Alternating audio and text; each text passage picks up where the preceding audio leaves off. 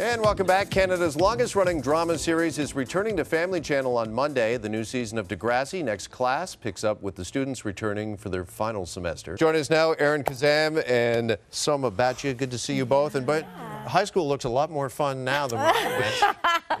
You know what I love about Degrassi is the fact that it brings up issues that a lot of people want to talk about, but a lot of people don't talk about. And you bring those up. And when I was a kid, too, when I switched junior high with Spike and Joey, you remember those? Oh, yeah. Did I just age myself? But there were issues that are always brought up and they always got a conversation going. What does that mean for you to be part of something like that and that making a change? Well, you know what? I actually grew up with the show, too. I watched it starting when I was 12. And so to be a part of something that helped me grow up is just such an honor. I'm like really proud and happy to be a part of it. And what are some of the topics that you guys are covering right now that you find a little bit, oh boy?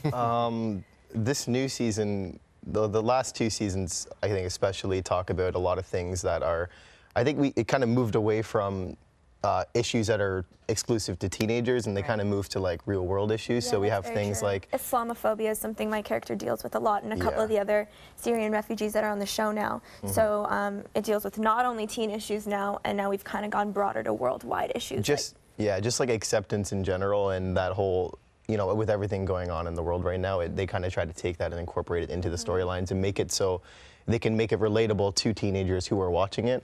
So I think that's kind of a good thing that they've always done. How challenging is that for you as young actors? Because, I mean, that's something I think for most young people, it's tough to get their head around that sort of subject matter.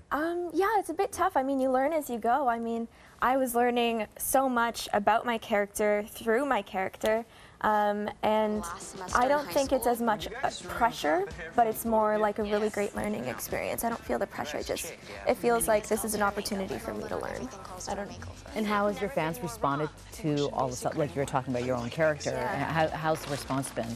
The response has been really positive, and a lot of people, a lot of young Muslim girls have been messaging me saying, thank you. Finally, we have someone to watch on TV, someone to kind of idolize in that way and look up to. Because my character stands up for herself a lot, and I want that to be a lesson to other young girls. Oh, love it. Yeah, we understand also a big part of the new season is prom. Yes, prom. All right, spoiler alert, what's going on there? What's happening? So there's a prom, and there's a few characters that are graduating. I don't know if I can say. Okay, Ehren, you haven't spoiled anything. There is a graduation, and it's fairy tale themed, which is something that I thought was really cute. And it's also it's a little emotional, you know, even thinking about it. I cried so much. She's not kidding. She did. She cried a lot. Jeff, how was your prom? How did everything? I cried as well because it took me about 3 years to finally get past the finish line and get to the prom. So do you even remember your prom? That's always a sign of a good prom when you know. All right, if you want to check out Degrassi Next Class, Season 4 premieres on Family Channel coming up Monday, right? Monday, yeah. Very excited. Thank you for being here.